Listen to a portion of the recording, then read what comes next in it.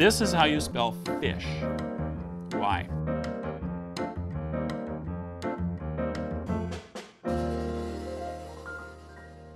This is In the Loop. I'm Christian Bryant. This week is finals week for the Scripps National Spelling Bee, a competition that celebrates words and a bunch of kids showing off their superior intellect to us adults. Personally, I don't remember the day in elementary school where we learned how to spell pendulum. Yeah, that's a word, and these kids can spell it. I cannot. Now, when I hear spelling bee, I think of Billy Madison. C-O-U-C-H?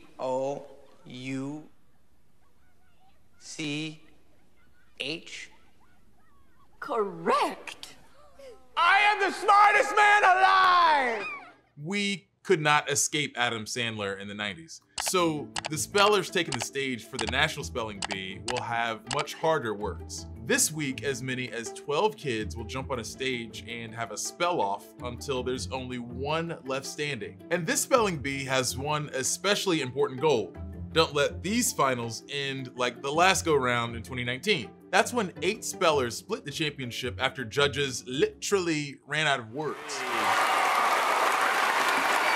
They will forever be remembered as the Elite 8.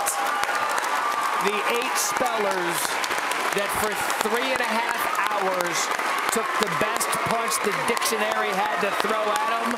I'm telling y'all, the competition is tough. But to make sure that doesn't happen again, there will be a lightning round if necessary. Here's how that'll work. If there are still multiple spellers left standing by the final round, they'll be given 90 seconds to spell out as many words as possible from a prepared list. Whoever spells the most words correctly wins. I am already filled with anxiety.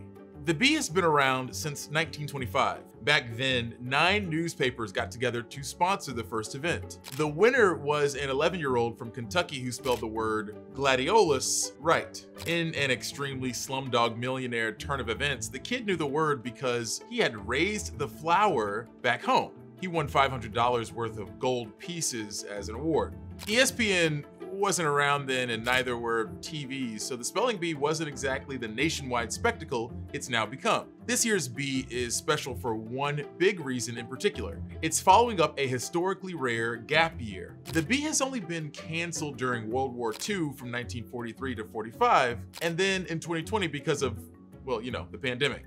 After a year off, the tension is exorbitant. Not a word I would usually use, but I'm in the spelling bee spirit. One question I've had in mind, how do these kids even study for the bee? One of our sister stations talked to a finalist from Arizona to learn more about the techniques. Turns out for many kids, it has a lot to do with the origin of the word, and less with memorizing the dictionary. If I heard a word and you used kind of an it sound, symposium, well, since I know that's if I've been told that it's a Greek word, I'm probably going to use a Y in the it sound because that's a very common way Y is used in Greek. But in Latin, it's very rarely used. I always thought kids were just buying time by asking for the origin. Turns out it's more than a stalling tactic.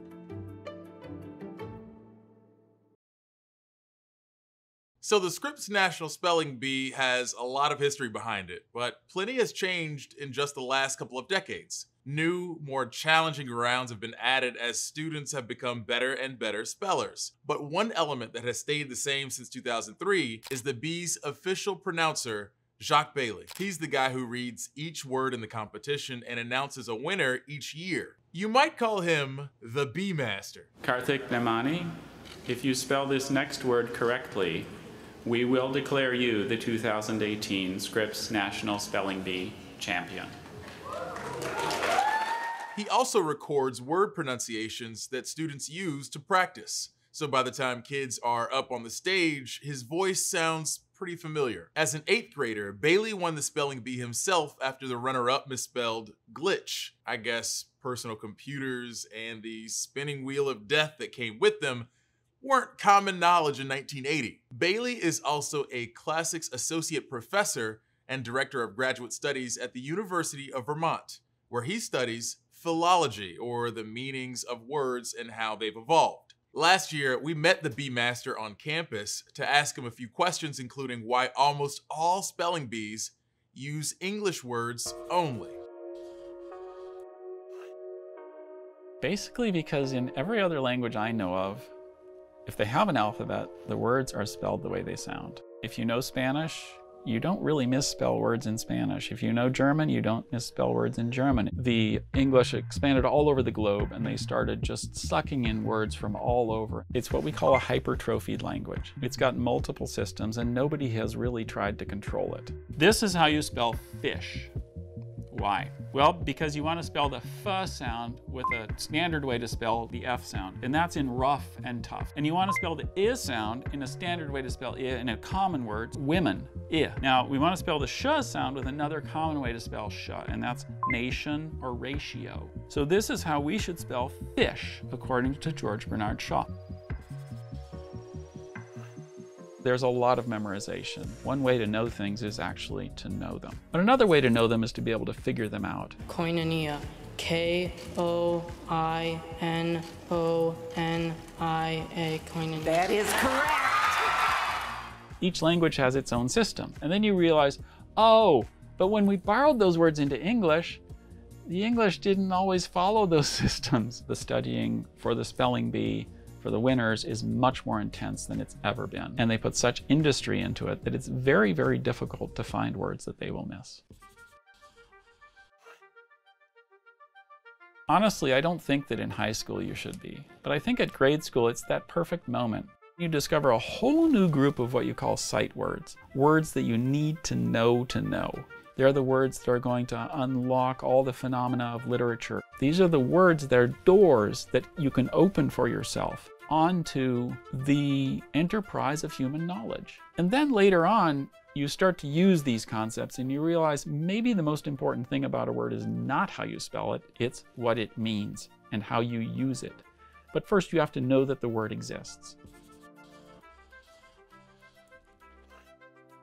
So the basic reason I love words is because they express ideas and because they're a fantastic technology. The memory of the human race is extended as far back as we can find things written down. Language is the tool with which you share and tell other people about anything. There's no other way to do it. I think it's also German like Fragen.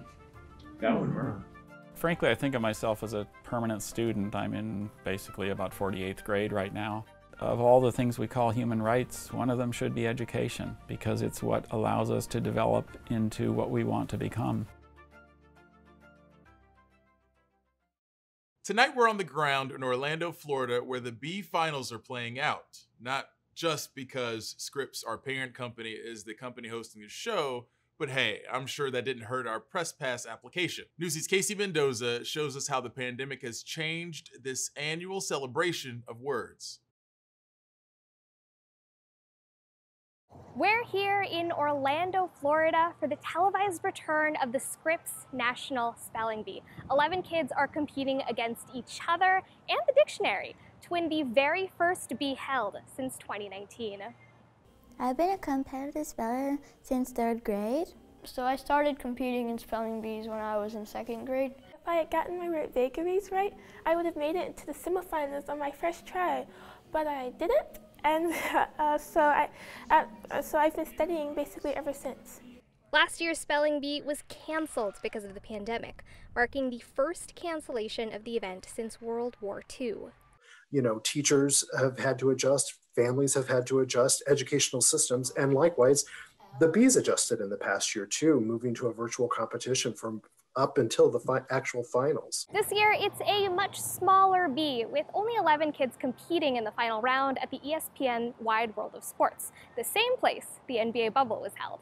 I feel like I'm in a surreal dream this whole time I've been here. The original 209 national finalists competed virtually throughout June, so past year's Bee Week events, audiences, and crowds are giving way to a smaller competition. There's a lot of work that I've put into this, so I'm really excited to be here. I'm really grateful for the opportunity to showcase my talents and my hard work that I've done so far. This year's finale, a culmination of a year's worth of practices and local competitions, will take place this Thursday, July 8th. Joining us right now is Casey Mendoza. I understand we're doing something a little different today. Today, in honor of the Scripps National Spelling Bee, we're going to play Spell This, which is like a little mini bee just for the show. Well, I am happy to play. I also came prepared with my very own name tag, just like the spellers. You know, don't ask me what I paid to get this made or how rough a time I had at UPS, but we are ready to go. Do you have any rules you need to lay out for me? Yes, so we're gonna start with like 3 words which have been used either from this year's competition or were the winning words from past years. And after that, we're gonna play a new game for the Scripps National Spelling Bee, which is a word meaning, where it's gonna be a little multiple choice. I give you a word, I give you a sentence, and you're going to guess the word meaning based off of the choices. I feel like I'm getting ready to be embarrassed, but I'm okay with it. I feel like this is helping me empathize with those youngins even more. Well, the first word was used from this year's competition, and the word is mott-mott. Mott-mott is a tree-dwelling tropical American bird with colorful plumage. Let's go with N-A-U-T. N-A-U-T. That is not correct. I didn't think I'd get very far in this game anyway, but it's good to know that I've been eliminated after just one word. But I'm as ready as I can be for our second word. Perfect. Well, the second word may be easier. It is squibbery. The utterance or composition of squibs, which means a short piece of satirical writing. Squibbery. S-Q-U-I-B-B-E-R-Y. Squibbery. Correct. Oh, there we go. Dab. Isn't that what the kids do after they score one? Dab. All right. Well, hopefully with the next round, that feeling of victory might continue, or it might not. This round was added just for the new, just for this new spelling bee, because last year 8 kids won. So they added a new, possibly challenging round to make the spelling bee a little bit harder.